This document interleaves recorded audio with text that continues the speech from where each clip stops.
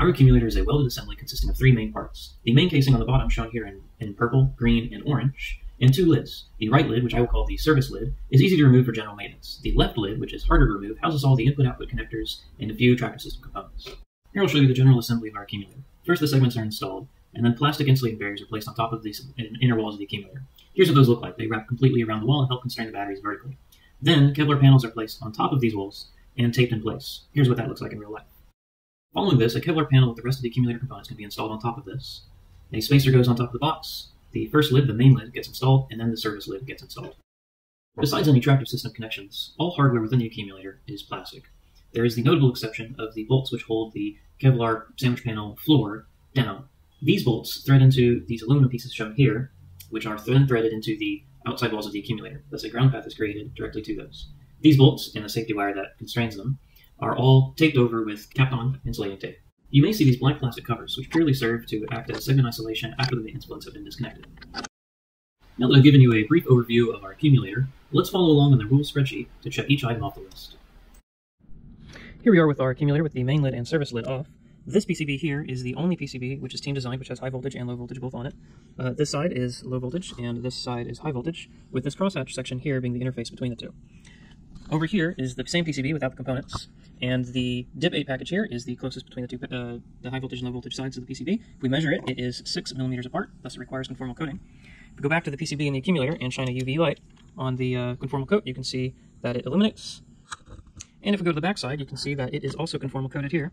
And here's the same PCB, uncoated, for reference. The battery temperature sensing harness is part of the GLV circuit, while the battery cell voltage taps for the BMS is part of the tractive system circuit. Therefore, the temperature sensing harness has DR25 heat shrink wrapped around it for insulation measures, and as you can see, when the harness comes into the upper portion of the accumulator, it continues with the DR25 heat shrink over all temperature sensing connections here. The wiring here is the cell voltage tap wiring. This wire, this harness here, is part of the GLV harness. It is the GLV harness. It is completely wrapped in DR25 heat shrink up to all the connectors. This is the main branch of the harness, and it also goes down in here next to the BMS, and it is completely wrapped in DR25 heat shrink for insulation. For the cell-to-cell bus bars, there are metal tab washers which go under the bolts. After the bolts are torqued to spec, the tabs are bent up around the bolt heads to prevent them loosening. For our segment-to-segment connections, we use these custom-machined rod lock pins, and to prevent them from loosening, we use a plastic piece which looks just like this.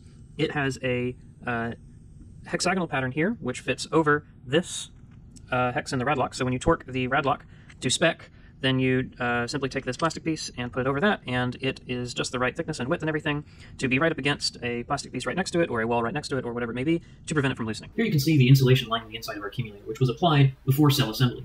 Most of it is a Kevlar aramid fabric to act as insulation, and the edges are sealed with the capped-on tape listed on our ESF. The bottom side of both lids are similarly covered with either the aramid paper or the capped-on tape for insulation. Here, again, I'm just showing that the tops of each segment are insulated just as the sides are. The tops, however, are insulated with pre-pegged Kevlar, which we cured ourselves, and sealed on the sides with capped-on tape. The high current path starts right here at the negative pole of the accumulator and runs through this wire to where the energy meter would be if we had one, and that is what this connector here is for. This bolt here has a jam nut on the back such that the clamping stack-up is purely metal here, and the plastic component here, which actually holds the head of the bolt, is just used to maintain the location of the bolt, not to actually clamp in the high current path. The energy meter then comes from this bolt through this bus bar, through the current sensor to the negative contactor, and then up through this bus bar to here. From here, it connects to the lid, right here through this bolt, which has a nylon lock nut on the back.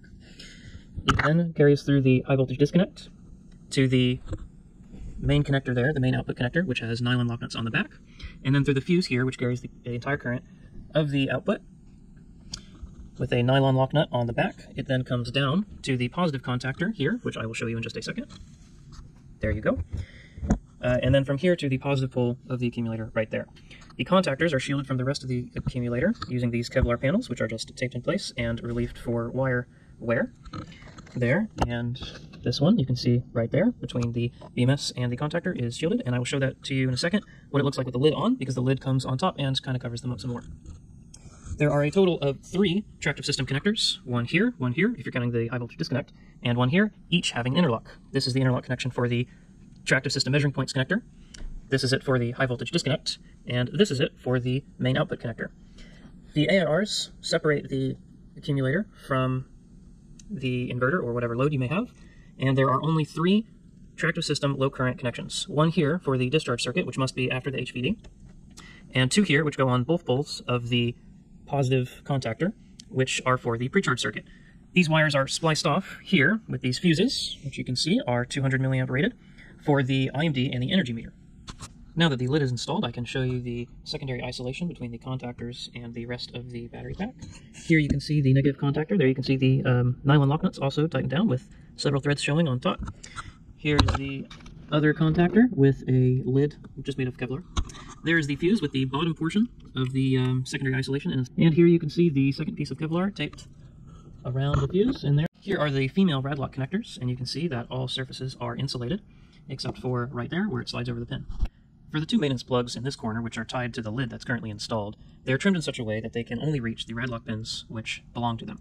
If I lift this one out of the way and pull on this, you can see that this is as far as it can go, and it can only reach this pin, which is the one it's supposed to go to. If I now push that one out of the way, play with this one, it can reach the pin it's supposed to, but it cannot reach over here. And if I try and bend it back or push it in and reach the first pin, it may not reach. It will not reach. For these 4 pins on the right in the rear, proper installation of the maintenance plugs is maintained by barriers both in front, rearwards, and to the left of these 4 pins. Remember that with the main lid off and the service lid to the left installed, that we only have these 3 maintenance plugs, these 3 segment connections to work with. These 2 belong on these 4 pins, and this one does not.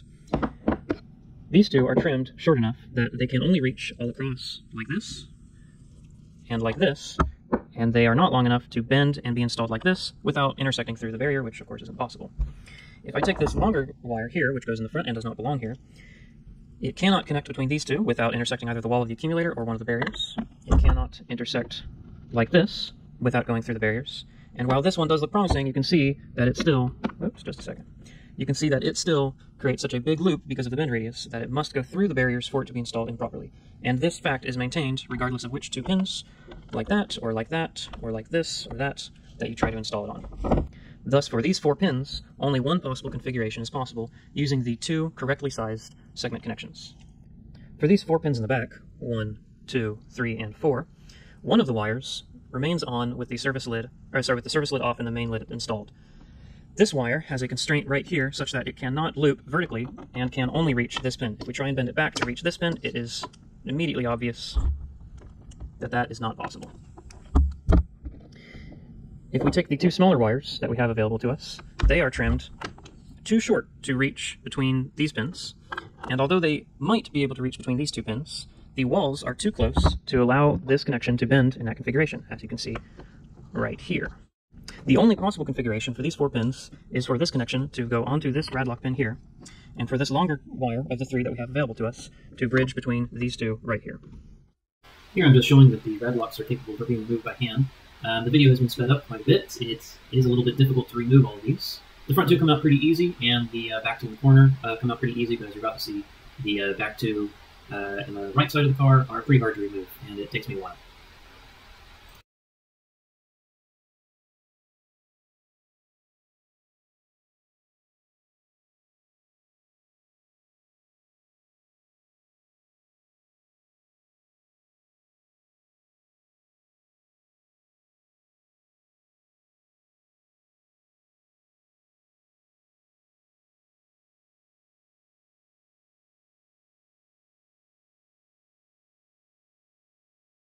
And we're nearing the end here, and all of this was just to show that it is possible to remove the rad locks, albeit a little bit difficult, completely by hand. This is our charging card with 2 orange leads for charging, one of which is for the tractive system measuring points, which can be found here, and one of which is for the actual charging, both of which use the same connectors as the car, both containing interlocks. This is the tractive system portion of our charging cart. The charger has 3 connections, one for low voltage, one for an AC input, and one for the high voltage DC charging leads. Both connections have TPA assurance, as you can see here in red. And if you look inside the connector, in the center there is an interlock circuit, which is connected to the internals of the charger. The charger has a number of safety systems, including inrush current limiting and undervoltage overvoltage detection. Thus, if voltage is not detected at this connector, the charger will not start charging. This means that all tractive system connections must be connected properly for the shutdown circuit to engage, and this connection must be connected properly for the charger to be activated, along with this connection for CAN communications, and this connection to actually power the charger itself.